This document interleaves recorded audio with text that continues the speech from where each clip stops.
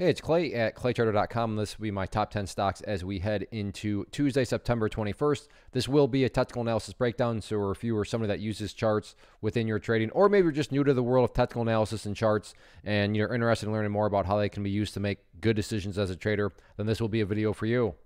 One quick note before I do get started, just keep in the back of your mind that if you like what you see as I go through the video, and you're wanting to learn more and take that understanding to a whole nother level, then I am offering a free live class this Thursday. So if you're interested and want to get signed up, I do want to personally invite you to do so. So if you're watching on YouTube, then down in the description box, there's a link you can click on. If you're at my site, claytrader.com, then somewhere right on that webpage, there's going to be an area that you can click on to get signed up. So just keep that in mind. And if you like what you're hearing, you want to learn more, then definitely get signed up for the class.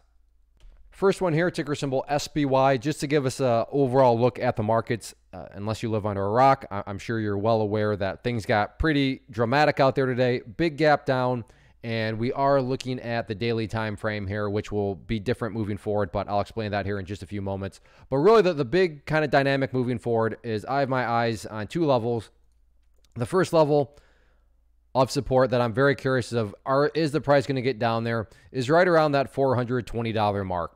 That seems to be something that's very possible. Doesn't mean that it'll happen, but it's really kind of that next overarching area of support. Now, I'm well aware you could argue, well, no, Clay, I think it's going to be 422. I think it'll be 421. And I'm not going to disagree with that, but I mean, we are talking about a very big picture view here. I mean, we're looking at multiple months here. So I'm just going to round it down to the big round number of $420 there. But point here being, that does have quite a bit of a track record from the past, and it could very well come into play. And if the price does get down to that area, then that's going to be a big battleground. I don't foresee the price getting down there and then having it just go through. I could see, a big battle ensuing in terms of, the bulls trying to maintain that area.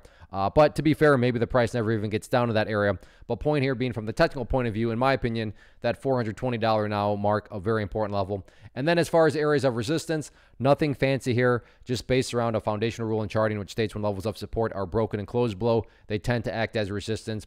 And you can see here, going through the history of things, that purple line there has been, generally speaking, a very, very, very, very solid area of support. But now that the price is down below there, it's going to be considered an area of resistance. So with any sort of attempted bounce back to the upside, right there around, let's just call it 443, is going to be that first key level of resistance. Because, no guarantees, but I don't think it would be shocking to anybody to see the price bounce up, get rejected by that purple line, and then roll right back over. So we'll see if that happens, especially with the hammer candle here that's forming. Could see, a little bit of a bounce there, but the question now just becomes, okay, yeah, is this a true bounce, or is this just some sort of dead cat bounce? And that 443 mark, again, that 50-day moving average, is going to be very helpful in that regard. So 443, key level of resistance, 420, key level of support. Those are going to be my two main overarching technical levels that I think matter most moving forward. Next one, ticker symbol AMC. Now, quick clarification on SPY. We were looking at the daily time frame, but from here on out, we're going to be looking at what I normally do with these videos, the 30-minute time frame, meaning each one of these candlesticks, as they're called, represents 30 minutes worth of time. So that'll be how it's set up moving forward. And a very rough day here. But the thing moving forward here is that, as we just saw, it was a very rough day for the entire market. So to look at AMC or any of the other stocks I'm going to talk about and say, wow, this is a massive red flag for AMC. That's not really true. I mean, don't get me wrong. It was a bad day, but I mean, it was a bad day for basically every single stock out there. So you kind of do need to keep in mind that general idea that it's not like the company did something wrong. In other words, it would be really bad if today was a super, super good day for the markets, and then here AMC was, down multiple percents. That would be a big red flag, but that's just not the case. So just keep that in mind, like I said, moving forward, because all these stocks are going to be looking pretty rough. But with the breakdown today, that now brings about a key update that needs to be made. Again, as I already talked about with SPY, when levels of support are broken and closed below, they tend to act as a resistance. So if there is any sort of attempted continued bounce to the upside, then $44 is going to be that key battleground point. And I say continued bounce because you can see here that 30-minute session and then the final 30-minute session right there, has been a nice green move. So the price is starting to bounce back upwards. But, just like the SPY, is that a true bounce, or is that just, some sort of dead cat? That all remains to be seen, but $44 will be a good, helpful indicator in that regard. And then as far as next potential areas of support are concerned, the next overarching level that stands out to me, that could very well come into play here. Sits right down here at that previous breakout point at 38.50, which is actually, wow, right where it bounced. So you can see former resistance, and then a classic example of this resistance now behaving as support. So I'll go ahead and map out one more area. So 38.50 is certainly going to be that preferable level that you see hold strong. But if that level doesn't hold up, then the next key level would be down there around $36.25. Those, again, are going to be the main technical levels moving forward. Next one here, EDSA, and I think this is one of the very few stocks that was actually green today, which is saying quite a bit. But nonetheless here, absolutely monster volume down here, which you can see, very impressive price movement. So I'm sure there's going to be plenty of eyeballs watching this one on Tuesday. So let's get some key levels mapped out here. First area for you breakout players out there is going to be that, just where the price struggled on several occasions today. That sits right up there, give or take, right around $11.60. You can see the price actually did slightly get up above it right there. But just generally speaking, that was a problem point. So for breakout players, that'll be an interesting level to watch. For people that would consider yourself pullback players, the level that really stands out to me sits down there right around $9.70. So keep an eye on that. And the interesting thing about that is, and I'm not saying it'll occur, but just for explanation's sake about how the chart's got quite a bit of wiggle room in terms of the price pulling back, but the overall chart still remaining bullish, is even if the price came down to that area, behaved like that, I mean, what would you still have? You would still have support there, you'd have resistance there, you'd have what is known as a pull portion right there, and you'd have yourself a good solid bull flag pattern. So again, to still have a bullish pattern, even if the price were to drop all the way down from where it is right now, that just shows how strong today actually was. So in all, those are going to be the two key levels. Like I said, 1160 key breakout point, but if you prefer more to play pullbacks, then right down there around $9.70 is quite the interesting level. Next one, our good friend CEI. I think I've done this one every day for the past couple of weeks, and this one has finally shown that it's human. But again, not because the stock itself did anything really wrong, but just because the entire market's got absolutely destroyed here. So I'm going to go ahead and get rid of that level. And like SPY, the key level of resistance now, if there is any sort of attempted bounce back to the upside, is going to be that purple line there for the same exact reason. Was a support, now would be considered an area of resistance, and you can actually see that already played out. So price gap down below it. Try to make the bounce early this morning, but look at that. Look right where the price got rejected from. Literally right at that purple line. So key level to watch moving forward, going to be the value of that right around $1.68. As far as levels of support are concerned, the level here that I'm curious about, now that we have another data point, is let's see if the price can at least start to maintain above that trend line right there, which I will change to green to represent more of a bullish dynamic. If the price does not hold above it, then at that point, you really got to start to consider the fact that that 200 period moving average, the pink line down there, has a very real chance of coming into play. But you also don't want to get too far ahead of yourself because, to be fair, the price is still above that trend line right there. But again, if that level can't quite hold up, I think it's got a good chance of revisiting that 200 period moving average. But overall, big picture, it is still on an uptrend. But yeah, there's no doubt about it. Today was a pretty rough day. Next one, ticker symbol PLTR, and of course, rough day, just like the markets. Updates need to be done. Going to go ahead and get rid of that. And we also have just a perfect example of this kind of common theme here that I've been talking about. But this was an area of support right here. But now that, the price gap down below it this morning, it would be considered an area of resistance. And again, I talked about this in previous videos. So, I mean, the power of charts here, why they're such a crazy good tool to use. Are they perfect? No. But are they valid? Absolutely. And again, if you've never watched my videos, I understand that. No, Clay, you just put that level there before you got the video rolling. I understand that. All I can really say is go back in the video archive, and you'll see I've talked about this level right here as support. But with the price breaking down below it, like I said, you would expect it to act as resistance. Check that out. You can't make this stuff up. Price was down here, bounced all the way up here, and literally got rejected that red line before getting pushed all the way to the downside. And like I said, that line was put into play last week. And if you don't believe me, no problem at all. I'm not offended. Just go back in the video archives and you can watch that. But point here being, that's going to be one of the main overarching levels of resistance at 28. A near term level of resistance, though, to keep an eye on now, going to be right there at the $26.97 mark. And then as far as levels of support are concerned, key level to watch if there is any sort of movement back to the downside, going to be right there around 25.75. But yes, a rough day for this one, but again, as the common theme says, not necessarily anything wrong with the stock itself, just kind of getting caught up in the overall tide of the market.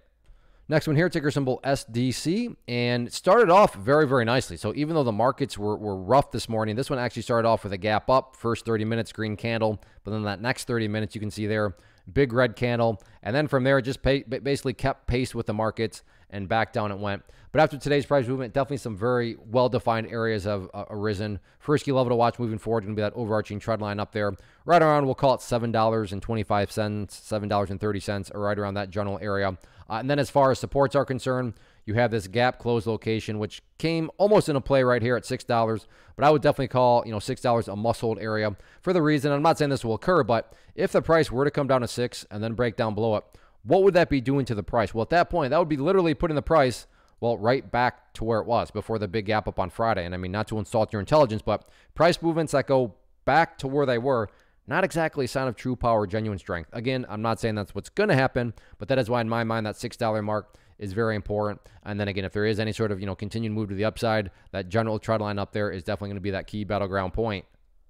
Next one here, ticker symbol CRVS, and overall, another one of those few stocks that was actually green today. So the uptrend continues, very, very impressive. And the first update here, just based on that rule, when levels of resistance are broken and closed above, you want to see them act as support. So the ideal level to see hold strong moving forward is now going to be at $5.80.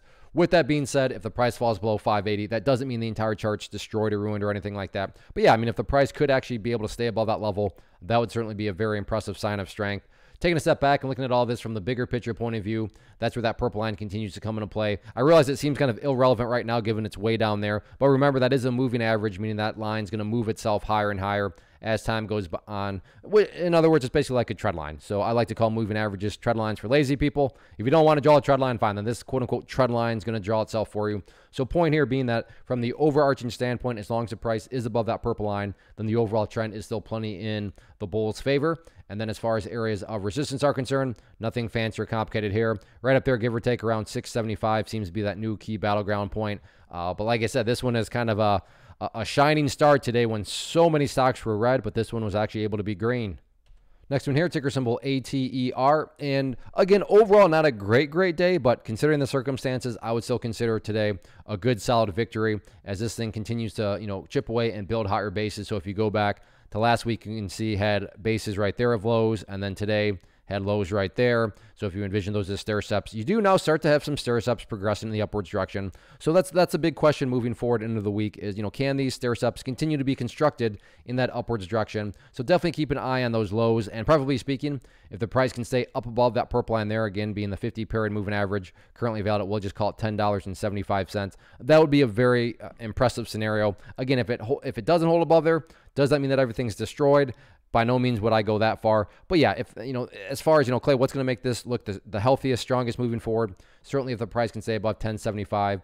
And then as far as areas of resistance are concerned, got pretty good confirmation that, yeah, right up around 1350 is going to be a main battleground point. So if you are more of a breakout player, then 1350 seems to be, that level that would make the most sense to keep an eye on. But the week is young, still 4 days left, so let's see how this one plays out. Next one, very popular one, NIO. And yeah, I mean, the whole kind of thing today started almost because of China. And given this is a China stock, I don't think this caught anybody off guard. But I got to do this typical update, which I've done several times before. But this level there at 3650-ish was an area of support. But now that the price is below it, going to be that area of resistance. So if there is, again, any sort of, worthwhile bounce, that's where the first big question mark comes into place. Okay, well, let's see how the price behaves around 3650. So that'll certainly be, like I said, that main area of resistance on any sort of bounce. As far as levels of support are concerned, as you're seeing here, where I'm going to squeeze back the chart quite a bit because it has been, oh, wow, a long time. There we go. A long time since the price has been down around this area of the chart. I didn't realize it had been this long ago. But yeah, we're now going back here into areas from back there in May. But next level of support to keep an eye on in the nearer term would be right down there around 3250, and then maybe just call this a support zone. But from 3250, I'm sorry, what did I say? Yeah, 3350 down to 3250 would be what I'd consider, what I'd expect to be a very stubborn level of support. That doesn't mean that it can't be broken to the downside, but I would think that the bears would really have to bring their A game to push down through that area. So definitely keep an eye on, the 3350 to 3250 mark as a key level of support. And again, if there is any sort of bounces to the upside, then it's all about that 3650 mark. Next one, ticker symbol TSLA, Tesla. And as everything else, very rough day. But I mean, you got to give credit here. A very, very impressive final 30 minutes. You can see the volume came pouring back in. Nice big green candle. So the very logical pressing question is, okay, is this the start of something bigger? Is this thing, I'm not going to necessarily say reversing around and going back up to 760, tomorrow on Tuesday, but I mean, is there some more strength to keep an eye on?